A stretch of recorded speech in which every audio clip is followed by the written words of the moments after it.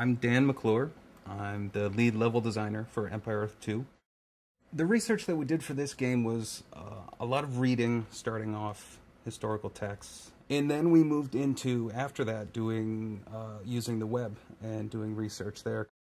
Well, when we start drafting the scenarios, we do it in paper and pen kind of form.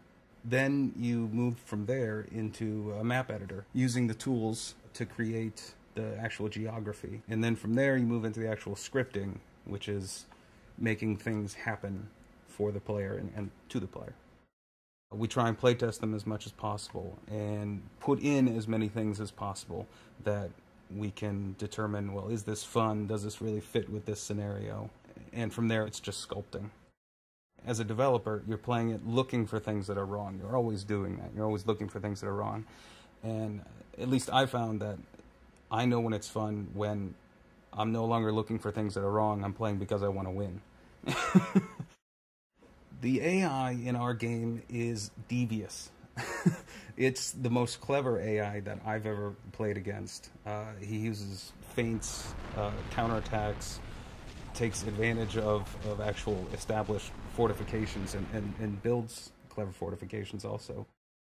We have a map editor that allows us to deform the terrain, create rivers, resize the map, put down forest resources, everything that the random map generator does, but we can handcraft it. Making a map for a single-player experience is much different than multiplayer. Multiplayer, you're essentially making something that you want to have balanced. You want it to be fair for whatever number of players. For a single-player map, you're actually weaving it in with the story.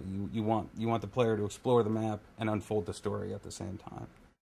In Empire Earth 2, you can build a road wherever you can send your units. We have rivers, and rivers impact gameplay a great deal.